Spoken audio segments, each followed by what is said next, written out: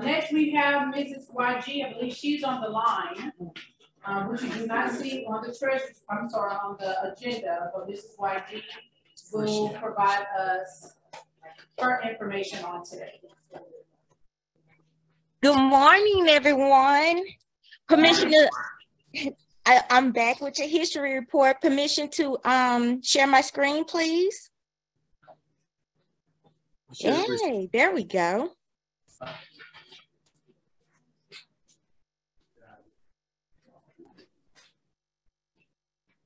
Can everyone see my screen?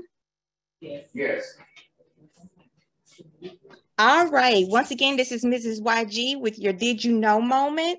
And today we're going to be talking about Mrs. Lucille Elizabeth Bishop Smith. So, a little bit about Mrs. Smith. She was born on September the 5th, 1892 to Mary Jackson Bishop and Jesse Bishop of Crockett, Texas, my hometown. Lucille attended and graduated from Samuel Houston College in 1912, which is today known as Houston-Tillotson University.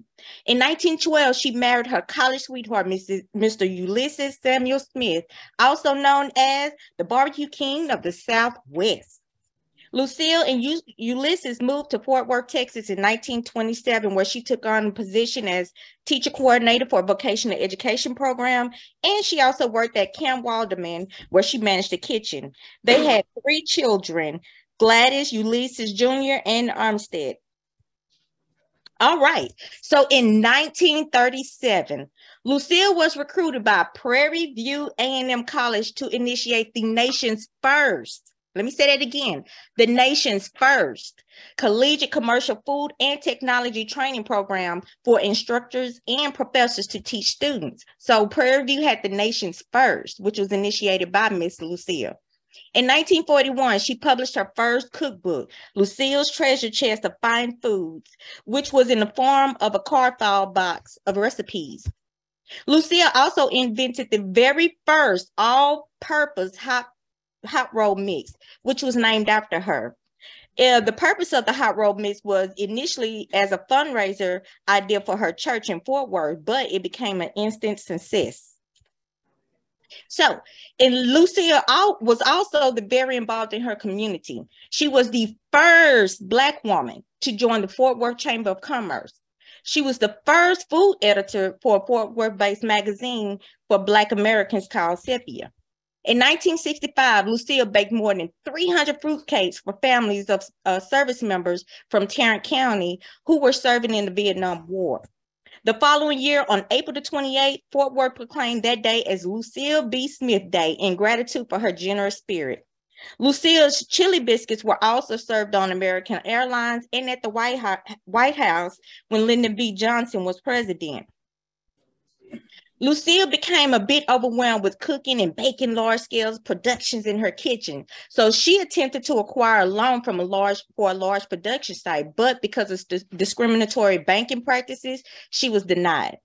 But in 1974, at the age of 82, Lucille founded and became the president of Lucille B. Smith's Fine Foods. Lucille died January 12, 1985, at the age of 92.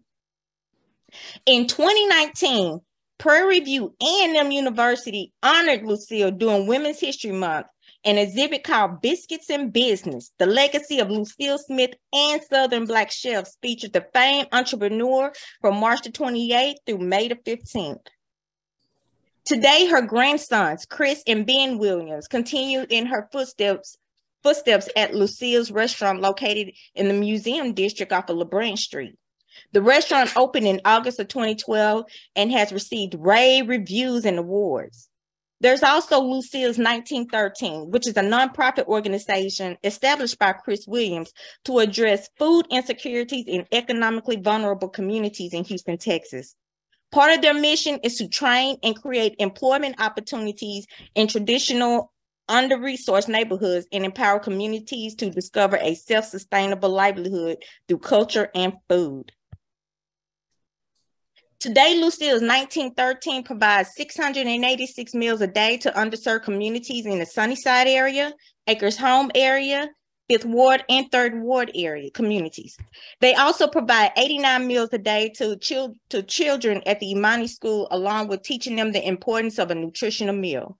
For more information about Mrs. Lucille Elizabeth Bishop Smith, visit the websites listed below or the Praririe View A&M University Archives collection. Thank you all so much for your time and attention, and this will conclude my presentation. Are there any questions? All right, well, thank you all so much. I will hand it back over to our president.